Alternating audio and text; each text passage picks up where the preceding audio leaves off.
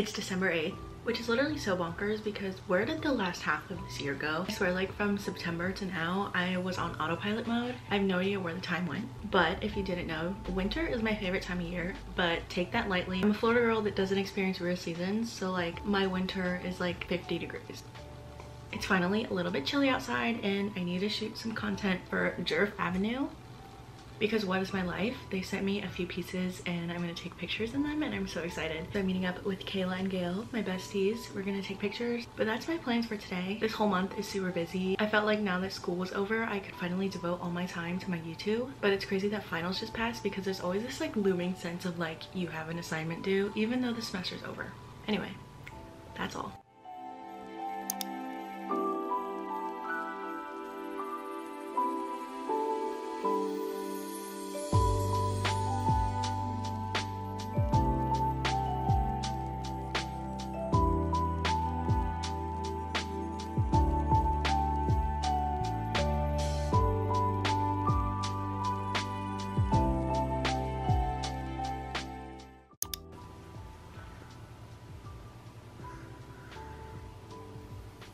I bought books. It took me so long to decide what I wanted because they had the original Magnolia Parks cover, but the spine was cracked. And I was like, I'm just gonna order the original ones from Waterstones. I did find the first 3 books in the Addicted series and I'm so excited to read them. So that's my little book haul. I need to stop buying books. It's becoming a problem.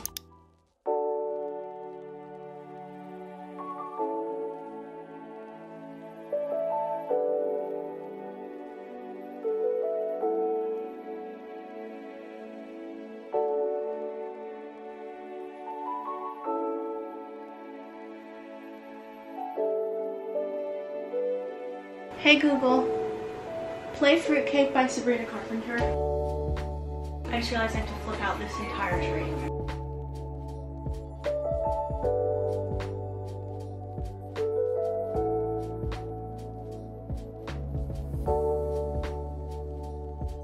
I thought it was gonna be easier, but it wasn't.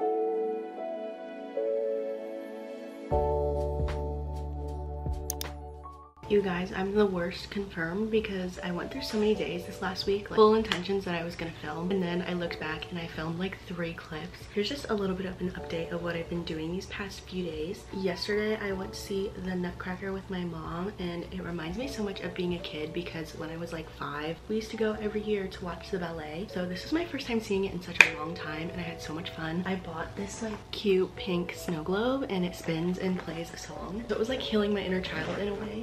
And then we got fondue for dinner, which was so good. My mom is like my best friend, so that was a lot of fun. Today, I'm having a Taylor Swift Eras Tour party because the movie is now on streaming. I made little food puns. Let me show you.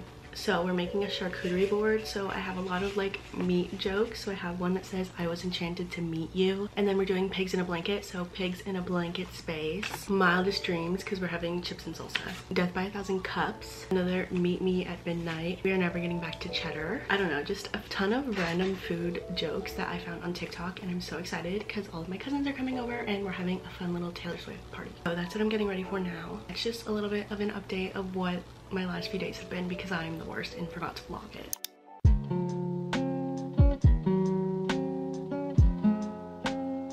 People are just having the summer of their lives.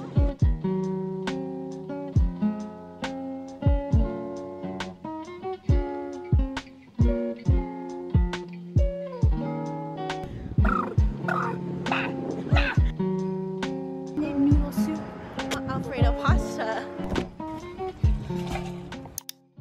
redid my bookshelf and then found out that I had no space because I made the top one like all cute and aesthetic, then realized I had no space for my other books, so I had to rearrange it again. I never showed you what it looked like after, but before I give you a tour of my bookshelf, I'm going to tell you what I'm reading currently. Yesterday I went to Barnes and I got Swear on This Life. I stayed up all night yesterday. I read from like 7 to 12 and I finished this in one sitting. I think I ended up giving it 4 stars. Basically, this girl finds out that her childhood best friend wrote a book about her from her perspective, which she hasn't seen him in 12 years. But there's something about like childhood best friends to lovers that will always do it for me. So this was obviously good. If you know me, you know I went through a whole ACOTAR phase this summer. I'm on the last book. I'm reading A Court of Silver Flames. I'm like 200 pages in. I don't know if this is just me, but there's something about third person that just doesn't hit. Like, I love Cassian, but why is it in third person? Like, give me first person. I'm liking it so far. I wish it was first person. Like, I would take it from a 4 to a 5 so fast if it was first person. Now it's time for the bookshelf tour. It's color coded like it was before, but what I did was I removed all the books I haven't read yet. So this is all color coded. I also have these little Funko Pops that go with each of the colors. So then down here I have the rest of my color coded books, and then below that I have my series shelf. Other than the naturals, which just fit right in the color coded area, I have all my series, which I anticipate this having to be like 2 rows deep. Just bought a few of the Throne of Glass books, and then I'm also getting Harry Potter for Christmas because I picked it out and my mom got it for me. So I have like Caraval back there, the Inheritance Games. This bottom row is all the books I haven't read yet. So this is my physical TBR, which seeing them all like this makes me realize how many books that I've bought and haven't read yet. Anyway, that's my new bookshelf setup. I feel like I'm never going to be happy with the way it looks just because I have so many books, but I want to do a reading vlog soon. Maybe that will be my next video. I was gonna do like a Sarah J Maas themed one, but we'll see how I'm feeling because I need to read Crescent City 2 before Crescent City 3 comes out in January.